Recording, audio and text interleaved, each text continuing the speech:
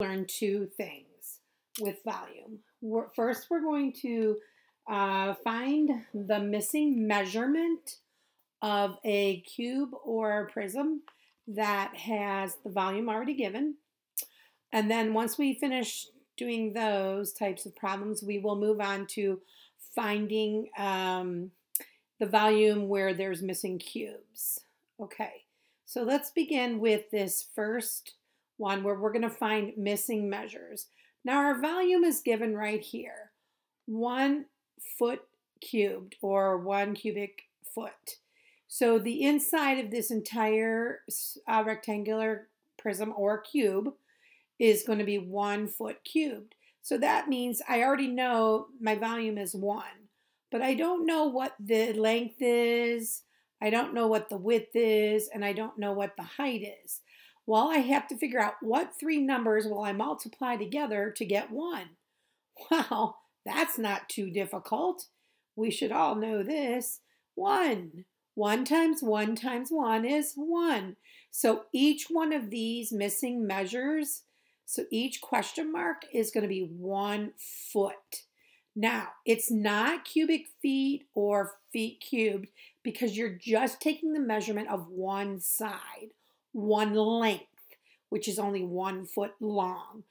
We're not taking the whole space inside. We're just doing the measurement of one side or one length. This one side and this one side. So it's 1 foot by 1 foot by 1 foot to get me a total of 1 cubic feet. Okay, so now on this next problem, we see that our volume is 60 inches cubed. So it's going to be 60 equals, now our length is, we don't know, and they're using an X to represent the length, how long it is. And we're going to multiply that by their width of 2 inches. And once we do that, we're going to multiply it by the height of 3 inches. So length times width times height. Now we don't know the length, and that's what we need to find out. So I know 60 is the length I don't know times 2 times 3, which is 6. So I had to figure out what number would multiply by 6 to get me 60. 6 times, 10. So X is going to be 10 inches. Because I noticed that my labels here are inches. And it's only one side, so it's one length, which is in inches. Not the whole inside, which is cubic inches. Okay? Now, let's try the next one. So if we look here, my volume is 60 centimeters cube. And my length, how long it is, I don't know. And here they're using a Y to represent a number we don't know for the length. We're going to multiply that by our width of 4 and our height of 5. Okay, so 60 is our total volume. And we don't know the length. And then we're going to multiply that by our width and height, which is 5 times 4, which is 20. So now I have to say to myself, what is Y times 20 will get me 60? Well, 20 times 3 will get me 60. So my answer is Y here is going to be 3 centimeters long. Okay, that's how long it is. 3 centimeters long. So if I can check that by saying 3 times 4 times 5. So let's do that real quick just to do a check. So 3 times 4 times 5 should equal my total volume of 60 centimeter cubes. So I know 4 times 5 is 20 and 20 times 3 is 60. So the answer is correct. So that 3 there is correct. So the 3 would go right here for the length that we're missing.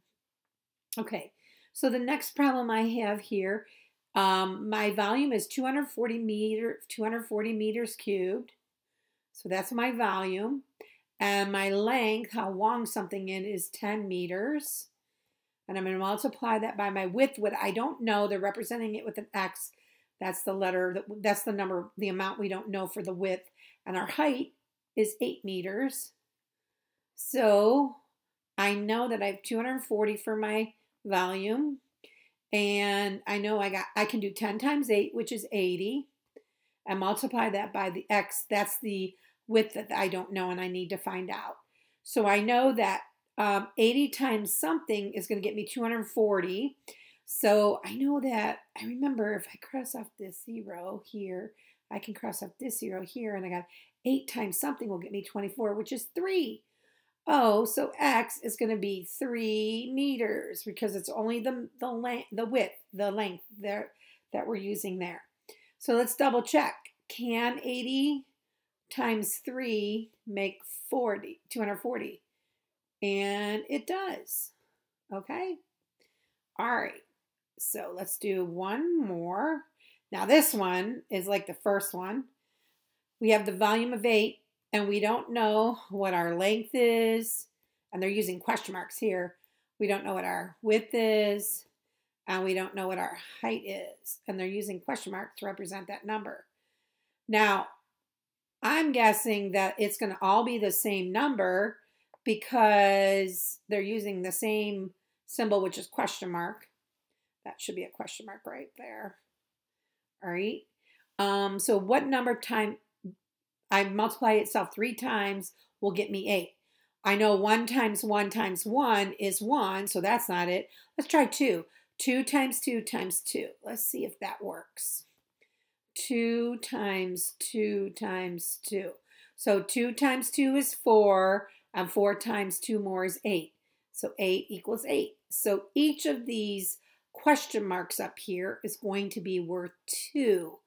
They're all going to be 2 inches.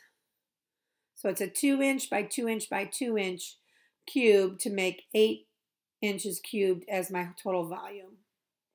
All right, now let's look at finding volume of cubes or rectangular prisms where we have missing cubes. Now, I know that I have to use volume, the formula, volume equals length times width times height. And I know that this on the bottom here is filled with cubes, and that's what we call the base. It's what's on the bottom that's touching like a table or the floor or something solid where it's going to just sit on. And that's called the base. It's at the bottom. So I notice that there's 3 cubes going this way and 3 cubes going this way. Okay, so this is my base, 3 by 3. And then I have cubes going up tall for the height. So there's 1, 2, 3, 4. So my height is 4. So I've got my 3 numbers now. 3 times 3 times 4. So 3 times 3 is 9, and 9 times 4 more is 36. I don't have a measurement, so I'm going to call them cubic units. And I'm just going to abbreviate that. And remember, when you label things that don't have measurements, like this had a measurement indicator of inches, if it doesn't, then you're going to use the standard units, which we call cubic units. Whoops, I wrote the wrong thing. Sorry, they're not cubic units. Cubic inches, they're cubic units. I put an I there instead of U. Oops, I had the big eraser, sorry. Okay, so let's fix that. So that's a 4 here. So if we don't know them, we're going to call them cubic units. Cubic units, because that's standard and that's what we don't know. All right, let's try another one. So if we look here, we have let's check our base. We have 1, 2, 3, 4 going on this edge, and we have 1, 2, 3, 4, 5 going this way. So I have a length of 5, a width of 4, and my height is 1, 2, 3. 3. So the volume of this rectangular prism with missing cubes is 4 times 5 times 3. 4 times 5 is 20, and 20 times 3 more is 60. And I don't know the measurements, so they're the standard ones, which is cubic units. Okay, and I'll just abbreviate it. Cube, CU for cubic, and UN for units. Okay, let's go ahead and move on to this next one. And this next one is, the base here is 4 cubes long and by 3 cubes wide. And then I have a height, 1 in the top here, and right underneath it'll be another one, so that'll be 2. It'll be 2 cubic units tall. So I have the volume here is going to be 4 by 3 by 2.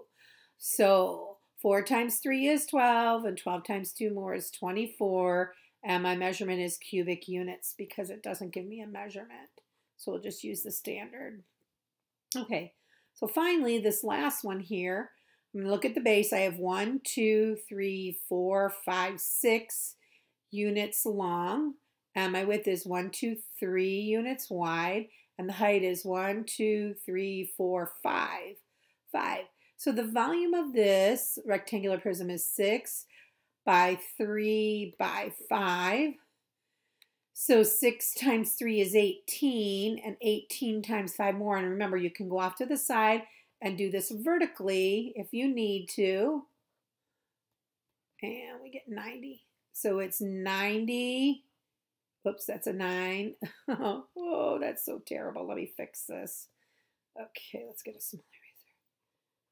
There we go. Okay, so it's 90 cubic units. Okay, so that's how you find missing measures of cubes with volume already given, and you don't have you have to find a missing measure around one of the sides, or how to find the volume of a rectangular prism or a cube where there is missing cubes. Remember to find the base and then multiply by the height, and you're good to go. All right, good luck and have fun.